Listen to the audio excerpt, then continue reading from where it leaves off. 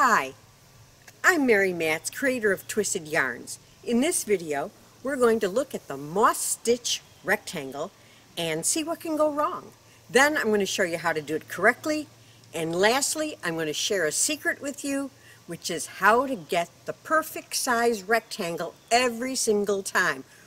No matter what yarn you're using, or no matter what your personal gauge. No swatching involved. The Crochet Doctor is in. Let's start by examining swatches. Both of these swatches have exactly the same number of stitches in rows. The first swatch I call the dog bone.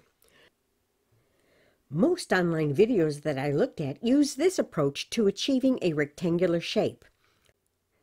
Let's look at the symptoms. First, it looks twisted. The primary reason is that the pattern is not compensating for the natural slant of the single crochet, but it is compounded by the secondary reason, which is the short sides of the rectangle are starting too early. After the first row, it is already misshapen with that dog bone look. Even the demonstrator acknowledged this flaw and said it will get better after a few rows. Well, I did a few more rows, and it still flares on the ends and sinks in on the long sides. Frankly, it relies on the weight of the finished product to pull it into shape. But no matter how much you tug at it, it is never going to be perfectly even and straight, and the center will always be stretched and stressed. Second, the chains at the center feel thin compared to the thickness of the moss stitch. This is because the weight of the crochet is pulling at the foundation. As the rectangle grows, so will its weight and so will the stress at the center. Third, color changes will always have a little step. That's because it's a spiral. Here, the color change is made at the end of the row. See the step? If you're going to use this method, then make sure to place the color changes in the corner as I did here. The step is still there, but the changes of direction at the corner disguise it. Fourth, no matter where you end, you will have a transition issue on the outer edge. It will be less obvious to end at the corner and better to cover it with an edging. Now, let's examine the second swatch. No steps when the colors change, and the foundation is firm and thick. Straight sides, sharp corners. I think we found the cure. Here's how to crochet the moss stitch rectangle untwisted. Pull out enough yarn to work the chain using 2 strands of yarn together. Using both strands of yarn, chain 24 for the foundation chain. What you have done is reinforce the foundation so it is the same weight and strength as the moss stitch. Pull the yarn tail through the last chain. Now continue to crochet round 1 with just the feeder yarn. Along this edge, insert the hook catching only the upper loop of the chain. Insert the hook into the second chain from the hook and complete a single crochet. Chain 1. Skip 1 and then 1 single crochet, chain 1 in the next chain, and repeat until 2 chains remain. Skip the second to last chain and work 1 single crochet in the last chain. Chain 2 to form the first corner space. Work another single crochet in the same place to end the first corner and start the second corner. Then chain 2 to form the second corner space. Finish with 1 single crochet and a chain 1 in the same space. Now, continuing on the other side of the foundation chain, you will be inserting the hook into both the remaining loops. Skip 1 and then work 1 single crochet in the very next chain, chain 1. This is the same place as the single crochet was worked from the other side. Then repeat 1 single crochet, chain 1 all the way down, making sure to skip in between. When 2 stitches remain, skip 1 and work 1 single crochet in the last stitch. Chain 2 to form the corner space, 1 single crochet in the same place, chain 2 to form the second corner space, and slip stitch into the first single crochet in the round. Notice how it is nice and straight and the corners are sharp. Let's look at what we have. We have 2 chain 2 spaces on each end and lots of chain 1 spaces along the 2 long edges between the single crochet. Turn after each round is completed to compensate for the slant of the single crochet. Turn by taking the left edge, moving it toward you and into your right hand. This causes the feeder yarn to cross over the top edge of the next space. Do not chain up.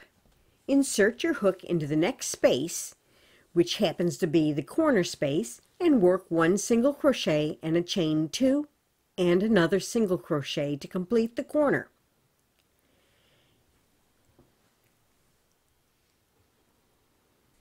Chain 1 to form the first side space on the short side.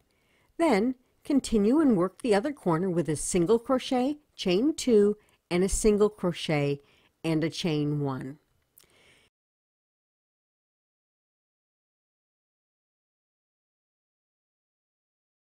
See how nice the corners have turned?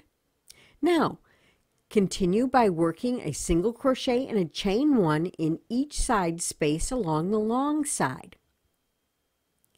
I'll meet you when you get to the next corner.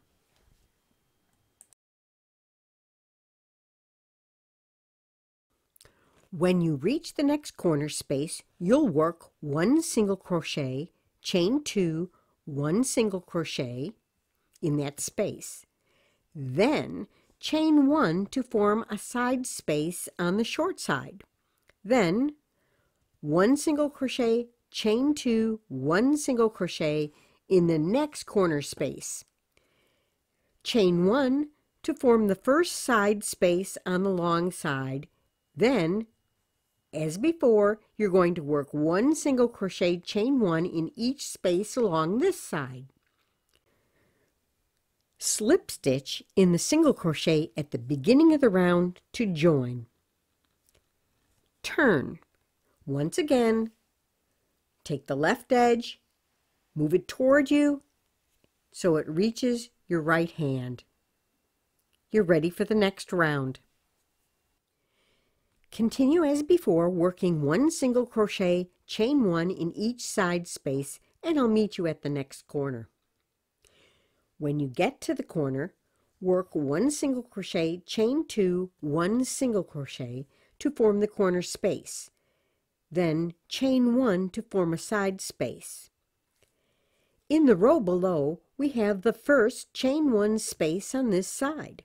Work 1 single crochet, chain 1 in it, just like you did on the long side. Then work the next corner as before. Now you can just continue around. Now let's change colors. The trick for changing colors in this pattern is you must learn to recognize the front of the last row from the back side of the last row. Here's how to tell the difference. The front side has 2 loops at the top facing you. The back side has only 1 loop at the top. It's that simple. You always want to start a round with the back side of the last round facing you. Insert your hook in any side space and pull up a loop. With both ends of the yarn, chain 1. This will count as the first single crochet. Pull the yarn tail through to be woven in later and chain 1 more. Then continue as before, working 1 single crochet, chain 1 in each side space, and 1 single crochet, chain 2, 1 single crochet, chain 1 in each corner. Just repeat all the way around, making sure to slip stitch at the end of each round and turn.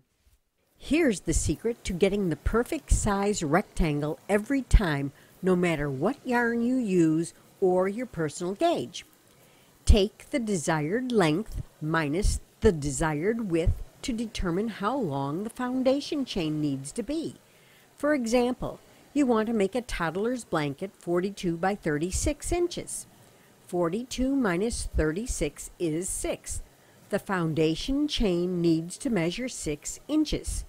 So, with a double strand of yarn and a suitably sized hook, chain an even number of chains until the unstretched foundation chain reaches that length.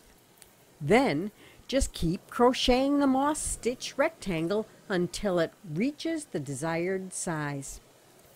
This always works because the depth of the short sides will grow at exactly the same rate as the depth of the long sides. The only difference is the length of the foundation chain. I hope you enjoyed this crochet tutorial. Please take a moment to subscribe and ring the bell to receive notifications of upcoming videos. Happy crocheting!